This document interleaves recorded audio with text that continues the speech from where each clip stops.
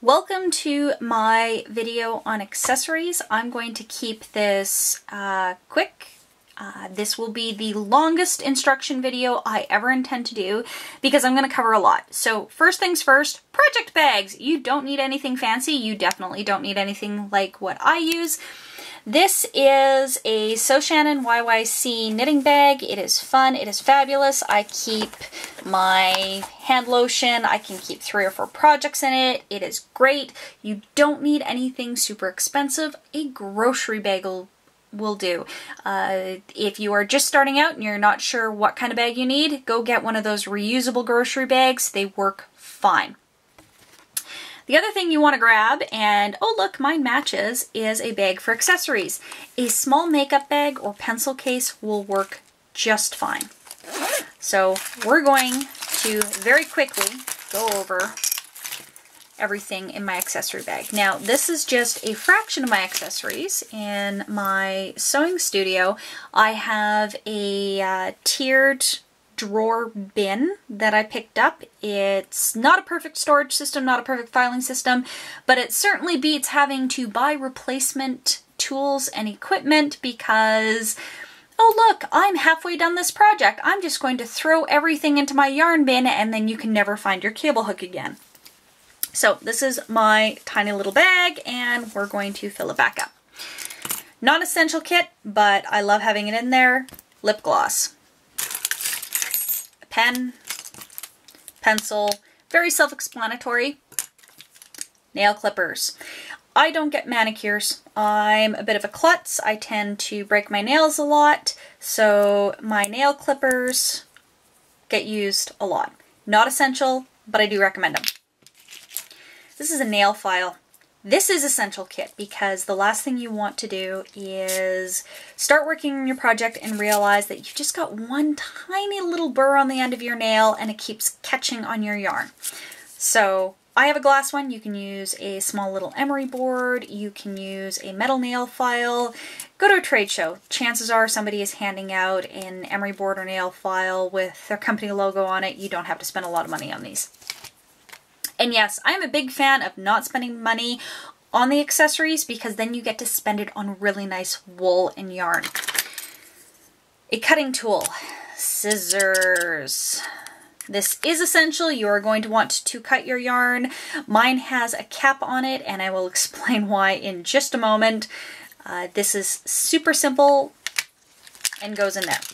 I got that one at a fabric store and that's really all you need for it. Band-aids. These aren't essential. However, I'm a bit of a klutz. See right here? I cut myself with a bread knife 2 weeks ago. I bled everywhere. The last thing I want to do is bleed on my knitting project. So you might not consider these essential, but anybody who knows me knows chances are I will use these.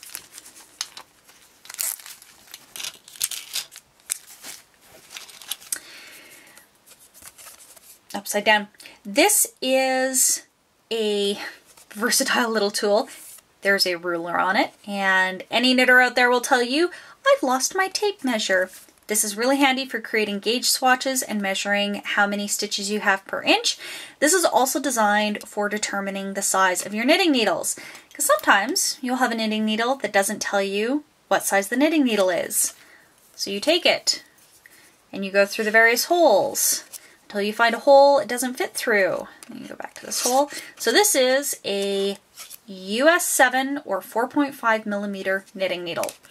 Crochet hooks also fit in this. One of the really cool things about this tool is if you are like me and you like to scour thrift stores and antique sales, sometimes you'll come across vintage knitting needles that don't tell you what they are. So this is great for matching up if you've got 2 needles, you're not sure they're the same size. This is great for pairing them. Or for double pointed needles that don't have anything written on them and you need to figure out which one of these 30 needles actually go together. Cable hooks. Cable hooks are super handy, super fabulous. Remember how I said that I have a tendency to throw things in boxes? There's another type of cable hook that is actually a hook. It looks like a fish hook. Anybody seen Moana? it looks like Maui's fish hook. They're fabulous little needles, except I can't find mine because they are somewhere in the 1,000 or so boxes I have in the next room. Different type of cable hook in a smaller size. Oh look, this is a measuring tape. Yay! Every knitter out there will tell you at some point they haven't been able to find their measuring tape. People have stopped questioning if I have a measuring tape because if I'm not using it, it is in the accessory bag and nothing goes missing. However, that is the only measuring tape I can put my hands on like that. This is an empty measuring tape tin. This is a full measuring tape tin of a measuring tape that I found about an hour ago that had been missing for a week. You don't need stitch holders. These are 3 different size stitch holders. I actually very rarely use these. I tend to use scraps of yarn or waste yarn. There will be an entire video on how to use these or how to use waste yarn. I like the shiny colors. I think they're really pretty. I keep them on hand. I don't use them that often. A darning needle. You need a darning needle, especially when you're finishing off a project. I also keep an embroidery needle in with mine. Pick up a small case with your darning needles. This is Clover. This is actually my second one. My first one I literally wore out. They can fit many different needles in it. I only have one in there because I only ever tend to need one. But this is an important little piece of kit, and I do recommend you pick one up. This is not essential. If you are a spinner and you spin your own yarn, yes, I do recommend you pick one of these up. But other than that, this is a wraps per inch tool. So you take the yarn, you wrap it around this inch. This is very specifically measured. And then you count how many wraps you get. There are charts online that tell you how many wraps per inch will give you the size of yarn. There will be an entire video on how to read the label on a ball of yarn and how to determine that. That is not this video. In 27 years, I've never used one of these, ever. I spin my own yarn and I use a lot of homespun. But even then, I've never used one of these. I tend to do gauge swatches rather than use a wraps per inch tool. Safety pin.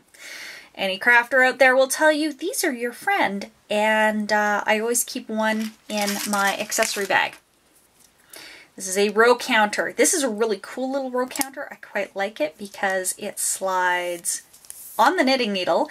You do all your knitting, and as you knit, you turn it for the rows.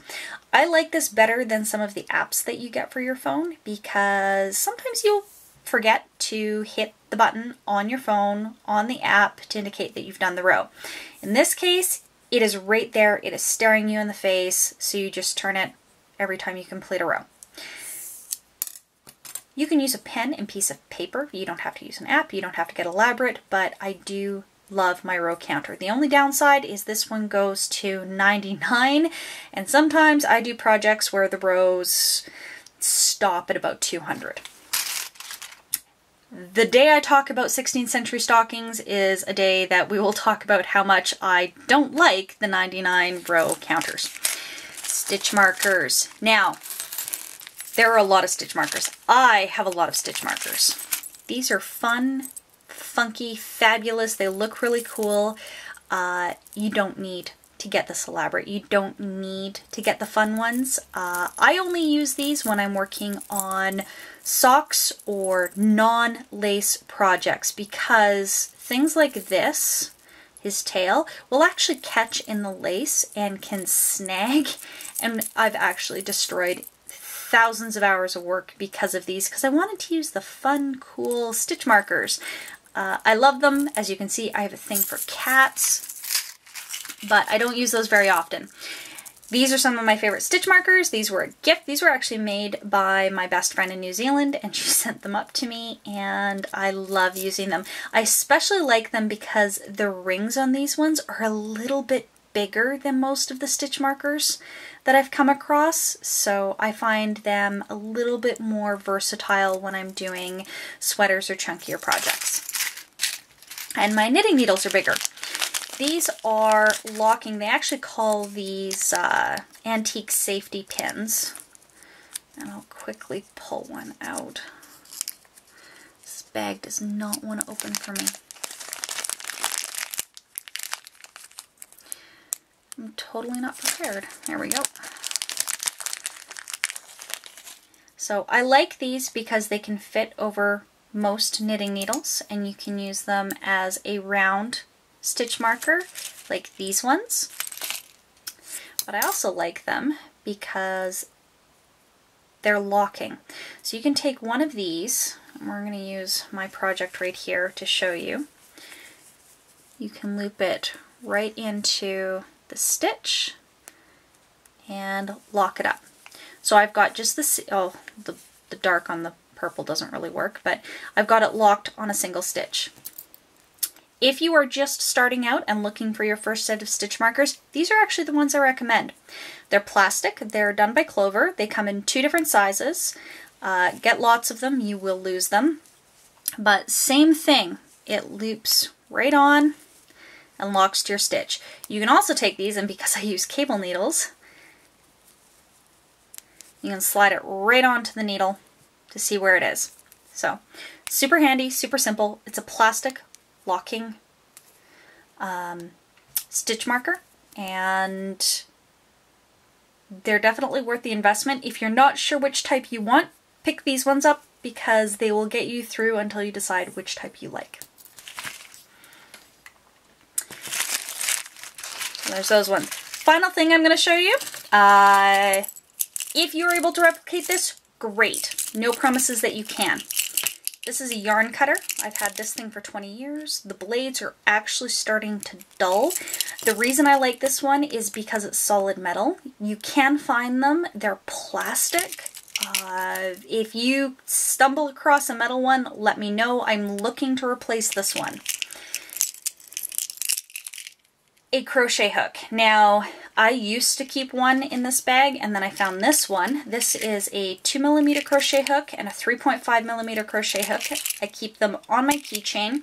If you ever drop a stitch, this is your best friend because it will help save your project with only a little bit of a headache. Stitch marker. Yes, it's a cat. Another row counter. This is my favorite type of row counter. Why? It locks. So I can't lose my row. And I'm not going to click it for you because this is actually an active stitch marker. And finally, my sock. The anatomy of a sock. It breaks it all down because I love knitting socks. This has the Kitchener stitch. There will be an entire video or 2 on the Kitchener stitch. I can never remember how to start it, so I love this sock for this. The other reason I love this sock is there's a darning needle in it. So this entire bag, save for the tape measure, is literally on my keychain. If I can find a tape measure that'll go on this keychain and not make it weigh any more than it does, I will probably add it to there. So this is my portable little crafting toy, and quite often you don't find it in my crafting bag. It's on my coffee table or on my desk or on my couch, or the cats have taken it and dragged it somewhere around the house, but because it's shiny and big, it's usually fairly easy to find. So that is my crash course in accessories. If you're experienced with accessories and think that there is something missing you think is essential kit, definitely leave a comment. Let me know what you think it is. Let other people know what you think it is. I am by no means perfect. My kit is, of course, definitely not complete. Some people will disagree with me about the cute little kitty stitch markers, but that is all personal preference. There is no right or wrong way of doing any of this. It is all personal preference, and I like things that feel good on my hands because I use my hands. And we will cover yarn in a video very, very soon. Thanks, and we'll talk to y'all later. Bye!